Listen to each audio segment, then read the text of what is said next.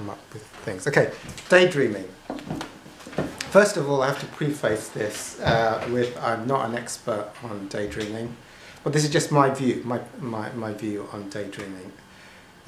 Yeah, definitely when reading thick texts or Course in Miracles or something like that, or something dense that can be daydreaming. And also quite an interesting slant, like why isn't there constant presence? Why is there this escape? I'm a hypnotist, so and this escape into hypnosis. My view is that as one starts to do the spiritual work, one is starting to release all the repressed feelings within. And you're also releasing all your programs, all the ideas that can hook you into the story of the ego, you know. So it's like, well, why is there a need, if there's the present moment, why does it need to happen that one gets hooked into the thoughts and feelings and goes into hypnosis, which is almost like a hijack from the subconscious, you know, and loss of the present moment.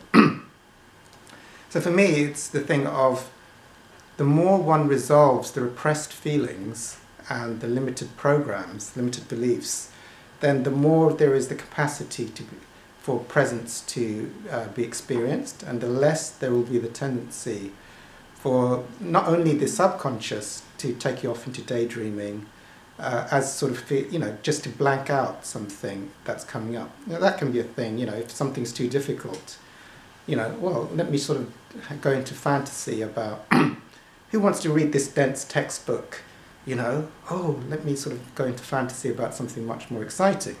So that escape from the present moment.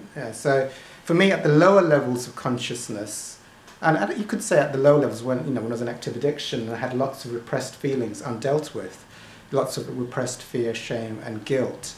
And you could say I was unconscious, even I wasn't even conscious when I was conscious, you know. It was like I'd been run by all these programs, and frequently would use addiction or fantasy to escape, you know, presence. You know, there wasn't any presence there. It was just being run by a monstrous load of feelings and belief systems and actions. Now, as one does the processing, the tendency to need to go into hypnosis and to escape, you could say escape reality, escape the present moment, becomes less and less. Also, as you resolve, you know, as you resolve all the stuff, you know, like if I find textbooks scary, then that's a lot of projected meaning to lose presence, because, you know, the ego wants to avoid being present. So as you resolve that, you know, textbooks are meaningless, or, you know, they can be programmed. Like if I don't understand this material, I'll fail. You know, and then so something wants to, well, let's avoid this and have a donut or fantasize about something. So all these things, but as you process everything, feel all the feelings out, make everything meaningless, then reality, which is presence, becomes more and more, there's not a need, and there isn't those mechanisms within the unconscious, within the ego to pull you out of the present moment. The less ego there is, the more presence there'll be. But while there is stuff in the ego that can hook you in, unprocessed feelings, then the tendency to go into fantasy or addiction or some kind of behavior is higher. So I just sort of see it as just, it's a reflection of how much of the ego is still unresolved, to the extent that one goes into daydreaming or fantasy or addictive behavior. It just means there's a lot of stuff still to resolve. I mean, you know, like for me, if I had, you know, I could, you know, was there a feeling I was trying to escape by daydreaming, you know, or was there a belief, was there a program? Even the subject of the daydream, what am I daydreaming? Is it like if I'm daydreaming about donuts, then obviously that's meaningful. So if I can work consciously on cancelling my belief in donuts, God did not create meaningful donuts, so they're not real. Feelings, also programs, you know, like if this moment is too scary to be present, why is this moment too scary to be present? Why was there some kind of, like you often see in this group, as I, you know, in the spiritual group, sometimes when we're talking, people will go asleep, will go to sleep, you know, it's like, so the ego automatically is claiming, you know, there's enough meaningful programs and repressed feelings for the ego to hijack presence and take them unconscious into some kind of avoidance of, because it's really ego, this material is ego deflatory. If it was like, if it was like how to bake a cake, the most exciting cake, like everyone might suddenly perk up and sort of like go, well, this is going to be the most yummy cake you can ever make, and this is the recipe, so listen carefully, as opposed to like, let's delete the ego and escape daydreaming. So those would be some things, but I just see daydreaming, if you'd asked me about dreaming, I'd have a totally different answer, but daydreaming is that answer. You've got another... Yeah, the same thing. Yeah. Yeah, so basically there is a huge difference between the daydreaming for me and the fantasy. Yes. So fantasizing about, being in someone else's life or looking, somebody driving around in that thing or whatever. It's completely different to this daydream. Daydream is almost about nothing. But it almost feels like it hijacks the mind into nothingness, and then before you know it, you're just staring at something. So more like dissociation. Yeah, and it's almost like and I was just wondering, is it ego hijacking the mind, the presence of the mind, because this stuff is just ego destroying anything that you want to engage with. So it just tries to hijack you into nothingness, because it feels very different to, for example, being on a beautiful holiday and looking at the sea and being present and being nothingness in that moment. Yes. To actually being hijacked and just suddenly, almost like hypnosis, like what you said, suddenly you're asleep, you're thinking of nothing, and you are just like, and you're zoned out, and you can see in people's eyes they're glazed over. Yep. They're like zoned out.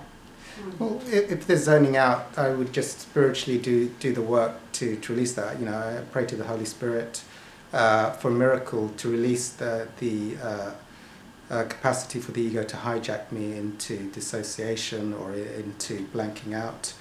I would also see there would probably be karmic stuff going on. Often the world and the experiences that come up are reflective of some form of karma. Either one is paying off some kind of karma, or there's some kind of release of baggage by this, this thing happening. So I'd pray. Sometimes I do the prayer which Hawkins taught, which is the I call it the anti-karma prayer. I didn't call it that, which is like, okay, so I'm blanking out from my life. What's the symbology? What could potentially be the symbolism of keep blanking out and going off into dissociated states and blanking out from life? It's almost like I'm losing chunks of my life to dissociation. Okay, well, often stuff shows up in my life, not always, but as what I've done to others. Like if I'm getting back pain, maybe I've been a pain, back pain to someone else in their life. So I get to feel out the symbolism of being, or a pain in the neck, neck pain. So blanking, so, like when I saw Hawkins in America, and I told him I had gout and he'd recovered from gout. So he had some of the same illnesses he had transcended. And he said, well, pray for forgiveness for the one in you who's caused pain in others in this lifetime and past lifetimes, okay? So if I'm blanking out, I might pray for, I could check, if I had a muscle test, I'd check it out in the muscle test. I pray for forgiveness for the one in me who in this lifetime and past lifetimes has blanked has blanked chunks of other people's lives out, in this lifetime and others. So I pray for forgiveness because it seemed to be some kind of karmic. And it's trying to hijack me right now. Since you start talking again, all this time, it's trying to hijack me. It's like half of this size, it just wants to go and zone out. Isn't that incredible? As you were talking, start talking about karmic paths. Yes, karmic patterns. Yeah, I see. Like, why am I not present and happy right now in a state of in the infinite now? Well, most likely, if there's a situation, any situation that recurs, like I used to go to spiritual groups and lose my hats and scarves regularly, so why is that recurring? Why can't I keep, I'm buying hats from Selfridges and losing them in spiritual groups. I'm buying like good scarves from John Lewis and then losing them. And then I go, well, okay, so why is this pattern keep happening to me? It's not a good thing. I wouldn't call it a good thing. You spend £40 on a hat and then you lose it in a spiritual group. So then it's like, okay, I pray, I can suspect, you can almost intuit what kind of person you might have been in the past or in a past life. Okay, I pray for forgiveness for the one in me. So the anti-karma prayer would be, I pray for forgiveness for the one in me who has, stolen people's stuff in this lifetime and past lifetimes, because it's like something is coming back over and over again. It's like maybe I'm holding guilt that I deserve now. Since I've done it to others, I deserve a karmic payback. If I'm blanking out, what's the symbolic meaning of me going into dissociated states regularly, or dissociated states? It's kind of mischievous. If I go into dissociated states in spiritual groups, then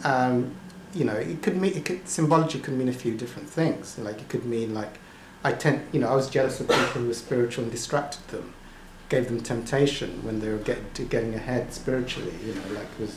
Or would give them some bad luck to sort of pull them down off their spiritual things. Or it could be symbolic of, or I could have been I could have been the most boring person. That was probably more logical, and make people blank out for me. So I was, and so now I start to blank out from my life as a fitting symbolic, retribution. So it can be that stuff like that. So I would try and, if it's a thing that there must be a way to clear it. There must be a way to transcend it so that that doesn't happen over and over again. Pray for a miracle. Pray to the Holy Spirit to reveal what is the reason behind it. I pray that you reveal to me at some point in the future what is the reason why I'm blanking out, going into dissociated states. In terms of simplistic spiritual tools, and I'll end with this, you can feel out dissociated states. They're felt out. They're actually in form, so you can feel out. I can explain that. Dissociated state. So something, with the observer, something recognizes a dissociated state from a present state. Yes? Something knows dissociation. So that which observes dissociation is not dissociation. See? That's the way out of it. So when a dissociated state comes and leaves, there is that which has observed it come and go. So a dissociated state is a form. It's an object that comes and goes. So if you go to the observer, if you keep going to the observer, that would also clear it.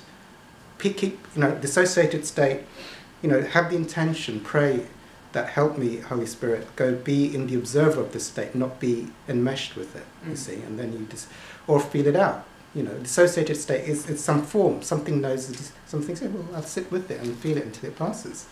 So that's it, or pray for forgiveness for the, one in me has blanked people out, whatever the symbolic meaning could be.